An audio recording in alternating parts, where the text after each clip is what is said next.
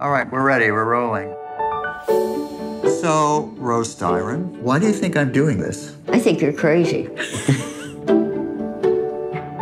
When you were younger, did you envision your life? No.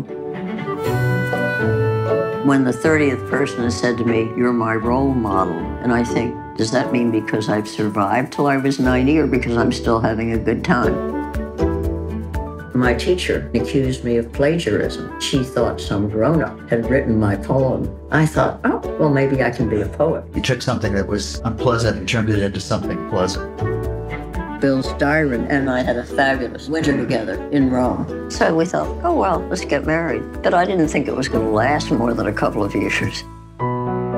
When he was pushing 60, he crashed. The first signs I saw of it were after he wrote Nat Turner. Jimmy Baldwin encouraged me more than anyone else to plunge into that kind of narrative mode. He was so depressed. My book turned him into a far more heroic figure than the actual Nat Turner was, because I gave him human dimension. To whom did he humanize? To the white community? He was contemplating suicide. It was very scary. But he recouped his life, came back, and he had 15 good years. Maybe writing saved him.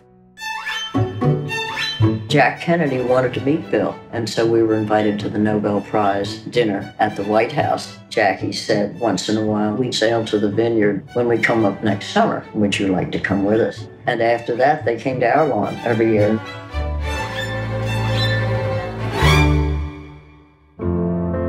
Were you ever scared in any of your Amnesty International missions? Yes, I was. I got myself into a lot of things.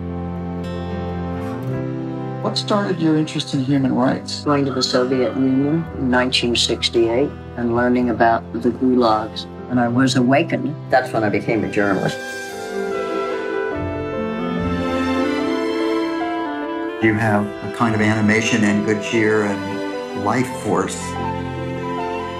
I had planned to live at least as long as my mother. She decided to hang it up at 102, but I may not. We'll see.